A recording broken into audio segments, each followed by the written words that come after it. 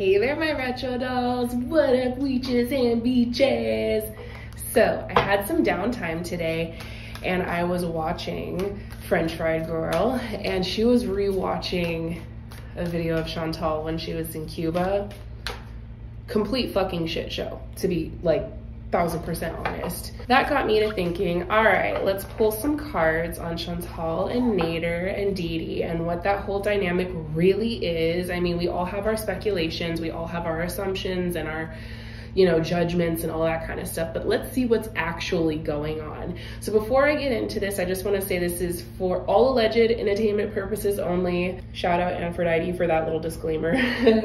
Also, don't be sending hate to any of these people. We can speculate and look on the outside. Like Pulpy says, these are choices that people make and put on the internet, and this is commentary based off of that. That does not mean that we need to involve our lives or their lives and have that intersect in any way.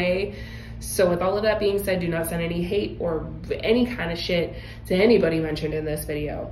So let's get into it. I'm gonna be using my Hocus Pocus tarot deck. Let's get into it and see what's going on. I first want to look into what is the dynamic between Chantal and Nader right now. So I'm filming this on, what is today? So I'm filming this on July 30th, Saturday, July 30th, 2022. So we're just gonna see what is going on with their energies as of right now. So, okay. Oh my God. You know what? I think that in the little short video that I made, which I will link above, the one that I made about Nader and Chantal when I first did this reading, I'm pretty sure one of them showed up as the Knight of Pentacles, and this is the Knight of Pumpkins, which is representative of the Knight of Pentacles. So just interesting how that's all happening.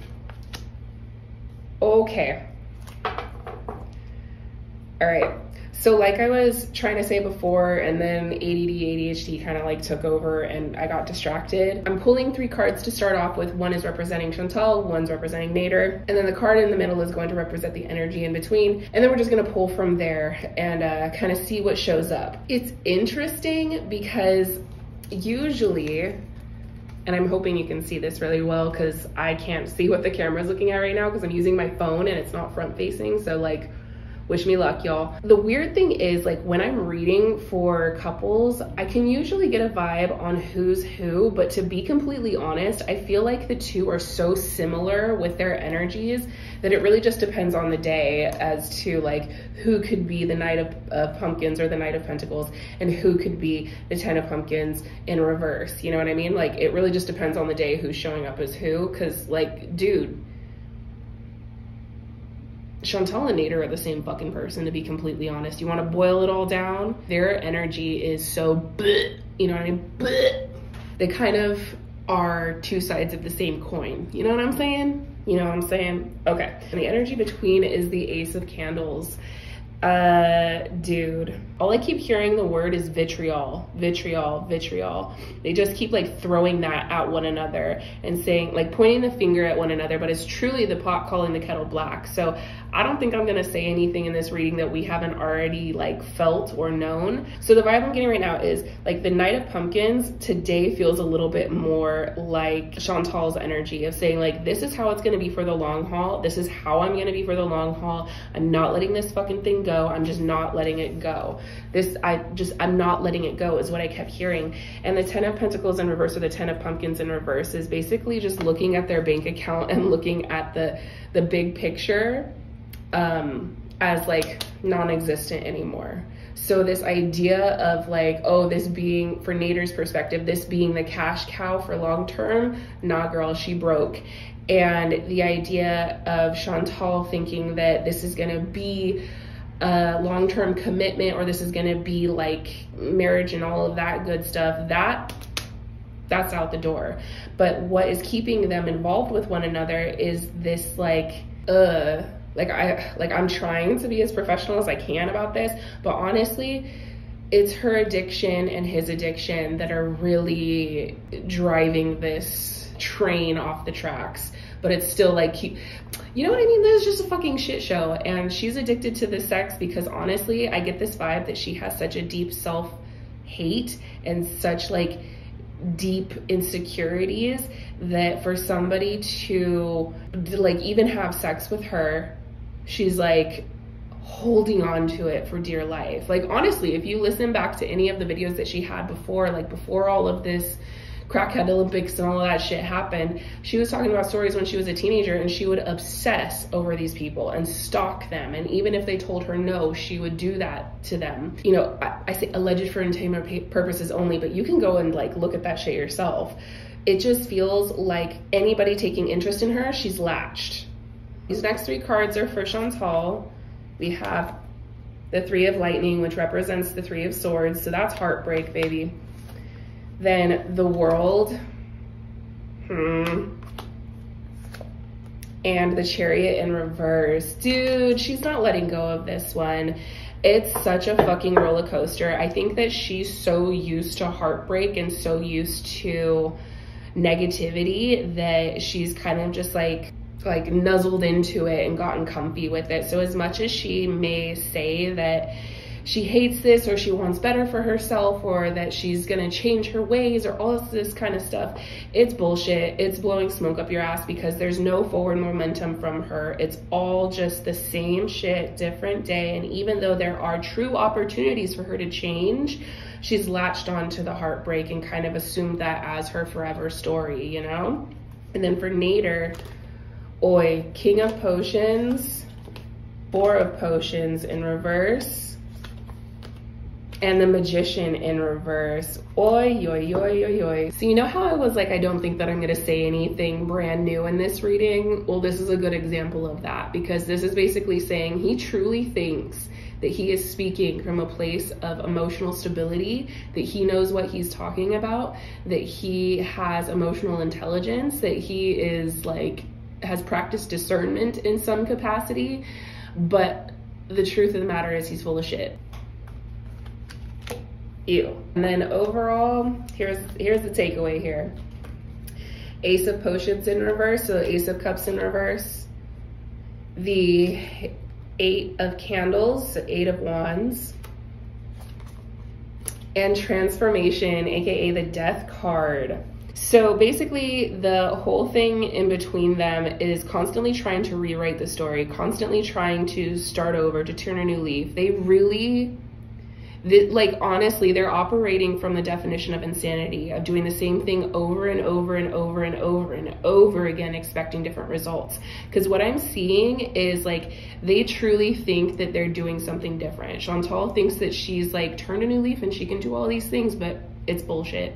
And the same thing for him is, I'm speaking from a place of emotional intelligence, I'm speaking from a place of authority, but it's all bullshit. And so while they think, because honestly, I feel like they're operating from a place of delusion, and with drugs being in the mix, all alleged for entertainment purposes only, you know, conspiracy, whatever, that whole thing. When you're throwing that into the mix, delusion, drug use, addiction, insecurities, all of that, you don't operate in the long term. You don't really operate in depth, at least not with these two. And so they think that if they lay low, or if they do something different, that it'll change the story, or that things will be different. But they don't realize they're just doing the same thing over and over and over and over again, expecting new results, you know? And the underlying energy here is the 2 of Candles in reverse, or the 2 of Wands in reverse. And that's just telling me that there's friction between the 2 of them. So it's kind of a fucked up situation that they're in, because it's like, again, nothing new. She's addicted to the attention, the sex, honestly, that might be it. And he's just kind of stuck on feeling superior, having his ego stroked, and the attention, and also to a certain capacity, the financial aspect of it. But honestly, I don't think that he's looking at the financial aspect like he used to, where he was looking at Chantal as a cash cow. He's more so looking at this whole operation as being collecting coin off of now the popularity that he has. You know what? I am not gonna taint my oracle with this fuckery? Let's see the 3 of them at this point. I'm going to tread lightly on what I say, given all of the information that we do know about what's going on or what has been going on with Deedee and Nader. Let's just look into the 3 of them and their dynamic. So again, I'm gonna start by pulling 3 cards. There's gonna be 1 for Chantal, 1 for Nader, and 1 for Deedee. Okay, so let's get into it. Ew, connecting to this energy is like making my stomach hurt. Like it feels like this pit in my stomach. Ew, and in my throat. It's honestly like this energy of feeling like you're right on the cusp of being nauseous and it like being right there. Yuck, that is not a pleasant feeling. The underlying energy is the 10 of candles, which represents the 10 of wands. And let me just say, that's the card of burden not worth having. So we can already tell that this is on the, like on point. So here we go. And Nader, ew.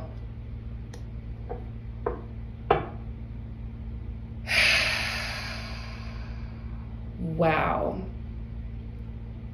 I just want you to like take a minute to look at the imagery of these cards that are coming out, okay? So Chantal is showing up as the Ace of Potions in reverse. Nader is the 2 of Pentacles, and Deedee is the Master or Devil in reverse. I just want you to focus on the card that is supposed to represent Nader, and the fact that it's basically representing this energy of Deedee and Chantal being interchangeable to him. He's just like, oh, one's pissing me off, okay, I'll go to the next one. And back and forth and back and forth and back and forth. And the thing that like I find so like yuck. So the card that came out for Chantal being the Ace of Potions, when it first came out, it was kind of at an angle. And I genuinely think we should just keep it at an angle because, bruh, I ain't trying to diagnose anybody with anything, but this, honestly, like, something's off with Chantal is what I'm feeling. You know, allegedly conspiracy, whatever. She just feels like something's not right with her, like, chemical balance, you know what I mean? Because the Ace of Potions in the, like, in between is literally saying, like, this interchangeable energy, that 2 of Pentacles or 2 of Pumpkins that's showing up for Nader. It's like when Deedee is out of the picture momentarily or whatever, when she's being exchanged for Deedee and she's in good favor with Nader, she's like, Ace of Cups, upright, oh my God, I'm so happy, my cup running over, oh my God, I'm about to get some drugs and some dick, allegedly conspiracy, whatever, you know what I mean? But that's the vibe that I'm getting. And then once she's bit the hand that fed her, she goes into the complete opposite. I'm pissed off, everything is garbage, fuck this shit, I hate everything, and that's when you're seeing all of those rages happening.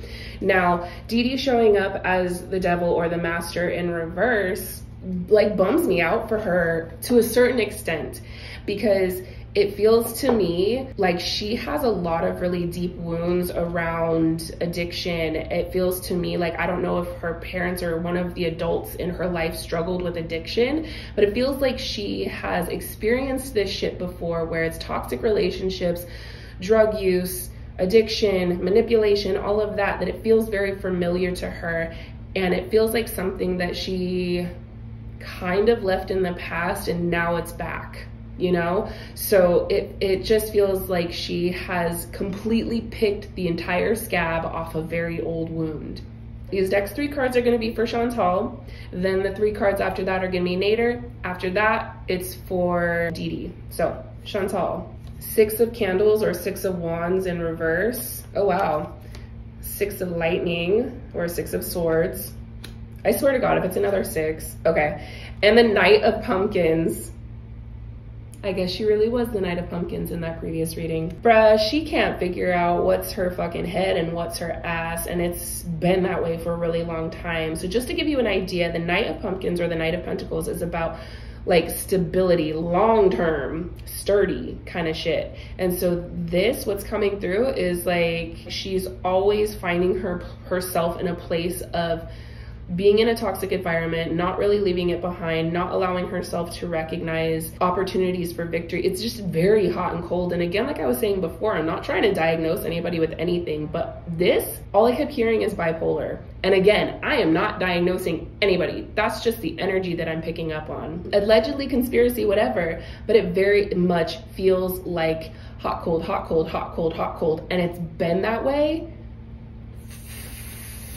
forever. Now on to Nader. We have the Fool in reverse. This motherfucker knows exactly what he's doing.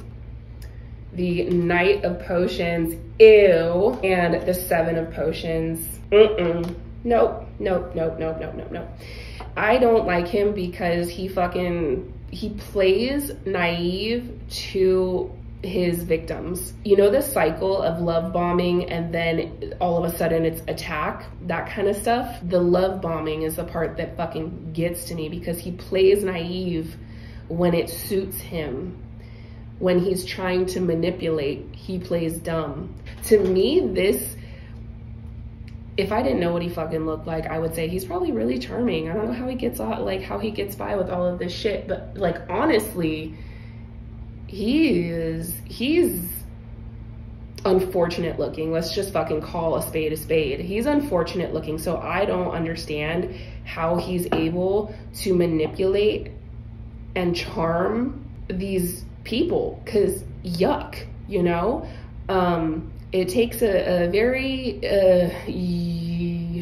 special person to be charmed by this, but it seems to have worked for him. There is nothing he won't do to get what he wants, essentially. He's also very paranoid about things too, is what I just got. Like he feels threatened about things that aren't there. Now let's move on to Deedee. Empress in reverse. The Two of Potions in reverse. Oh gosh, a lot of mother wounds, which makes sense because she's struggling around what's going on with her mother and the dynamic between her and her relationship with Nader, and also her and her relationship with her mother.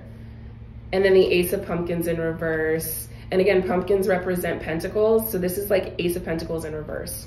Deedee's in a really tough spot right now, and tough by like, she's in such a fog. Like every card that's come out for her is all in reverse. And when I see like a blanket of cards all in reverse, that tells me that the individual is like not thinking clearly right now. There's a lot of really big things that are going on for her in regards to her mother, her relationship, her finances, and she's just really fucking going through it. So when I tell you that she picked the scab completely off a fucking childhood wound, I mean it. It feels like she's being tested on so many different levels, and like, honey buns, the point of a test is to pass, and like, girl, are you?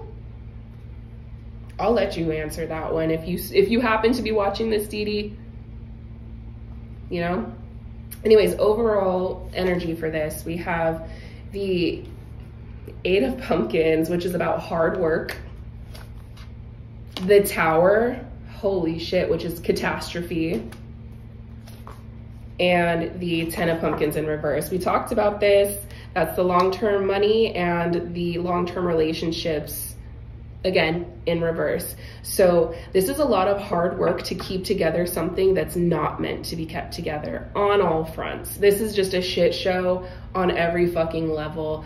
And you know what I mean? Like, let's just take a step back, watch it at your own discretion, but just know that like them trying to gaslight us into like, oh, we're changing and you're wrong about me and all of this and da da da da. They are fully aware of the skeletons in their closet, and the one, like, it feels like Deedee is the only one who's conscious to the fuckery. And that's the only reason I sympathize with her slightly, because I'm like, girl, wake up. You see it. They don't. They're lost at this point. They're lost in the sauce. This is a roller coaster that they don't see themselves getting off of because they don't recognize that they're on a fucking roller coaster or a loop-de-loop. But Deedee recognizes that. What will come of that? I have no fucking clue. Anyways, let's just see. I'm gonna pull one oracle card on this. What is it? Oh, what is it that Deedee needs to know, since she's the only one who's got some consciousness to her? What is it that Deedee needs to know? Oh Lord, a bunch, a bunch.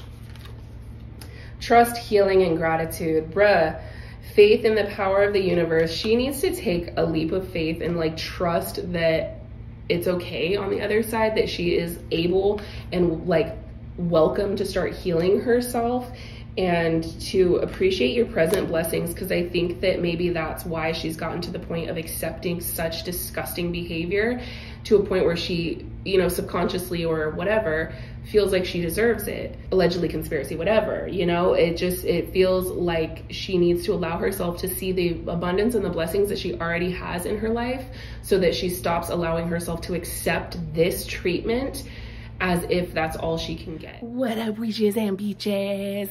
What up, retro dolls? Okay, anyways, so as you saw, the video pretty much cut off at that point. My phone died and the video just went, honestly, I thought the whole video was gonna be gone. So I'm just grateful that it came through. I really enjoyed making this reading, and again, just to reiterate, this is all alleged for entertainment purposes only. Please do not send any hate to anybody mentioned in this video. If you have any suggestions for future video topics, feel free to drop them in the comments. Let me know your take on all of these things. Let me know your conspiracy theories, whatever, you know, and what you would like to see in the future. If you want to get a personal reading with me, I have my moon workshops, so new moon and full moon, depending on where the moon's at in the sky these days. Spell kits, all of the good things. You can get that through my website, JessieRetroReadings.com. I also curated a discount specifically for my retro dolls. So use the discount code RETRODOLLS at checkout to save you some money, honey. But until next time, if they ain't paying your bills, pay them no mind. Check you later.